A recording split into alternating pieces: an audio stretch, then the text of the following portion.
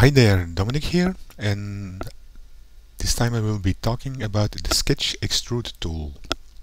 With the Sketch Extrude tool you can extrude polygons by drawing in the viewport. So let's see that in action. I already have experimented a bit. Here you see some geometry, and it all started from a ground plane that had been subdivided. So let's see this in action. I'm going to hide this geometry and going to draw a plane, subdivide it a couple of times.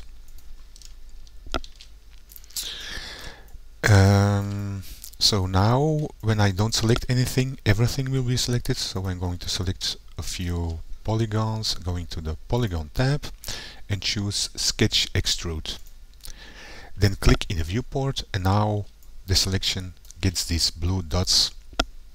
Remember, if nothing had been selected, all polygons will get them blue dots. So if you have geometry with a large number of polygons, be careful when choosing Sketch Extrude, because all polygons will receive a blue dot, and maybe that will not be what you want.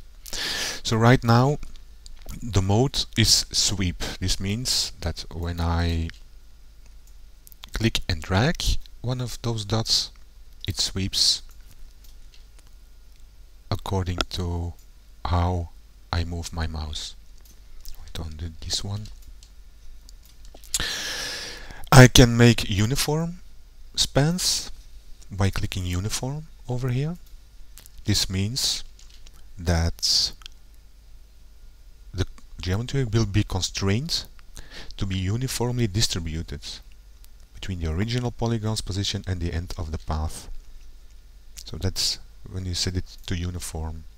When I align it to the path, that means that the geometry will be rotated such that it is aligned to the curve. When it is off, then all new polygons have the same world rotation as the original polygon it started from. You see the difference when you click it on and off. Over here you have an option move by path, which is grayed out when the mode is set to sweep. It becomes available when you set the mode to edit path. In edit path and move by path off, I can move individual knots. But when I check move by path, then all children will move along with it.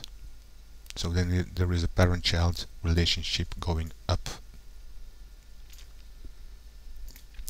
The next mode is delete knot. With delete knot, it's pretty straightforward. I can delete knots. With delete path, then clicking the blue dot will delete the whole path. With uniform spans, clicking handle will distribute the geometry uniformly along the path. Uniform spans. I think it's I should have selected this one. No, it's not the same as uniform spans, but anyway, I'm going to undo a couple of times. And straight, when you select straight and you click on the handle, then the whole path becomes straight. Oops, deselected. Going to Sketch Extrude again. Precision, this is a special one.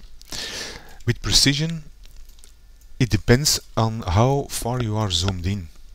What does it mean? The precision determines how often control points should be created while the path is interactively sketched, and this is according to screen space pixel count. So let's see that in action. When I'm zoomed in really close, then you see a lot of spans, but when I zoom out,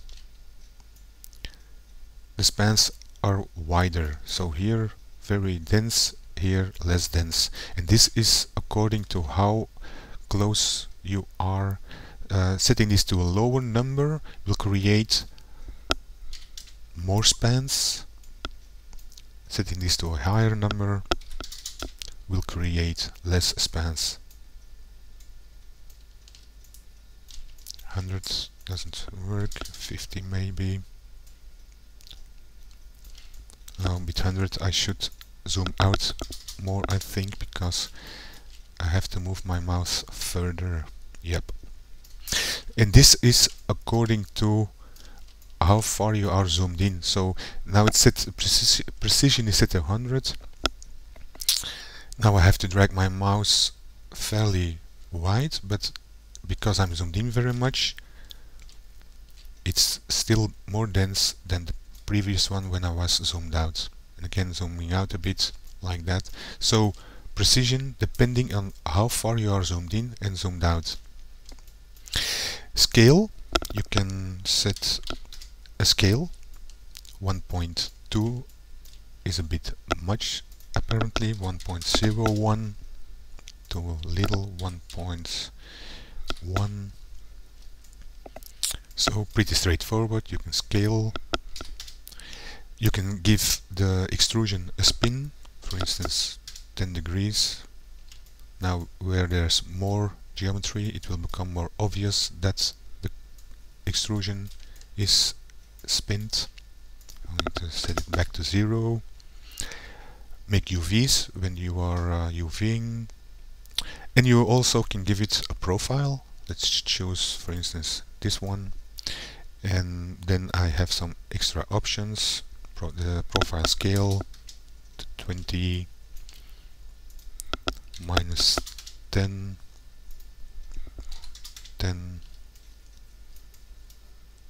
I can reverse the inset. That means that parts that are wide will become narrow and vice versa, like that.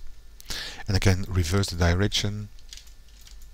Doesn't do very much with this setup, because maybe with a different profile it becomes more clear. So reverse direction. Anyway, that's a short introduction to the Sketch Extrude. Hope you find it useful. Can create great geometry with this one. Bye for now. This was Dominic.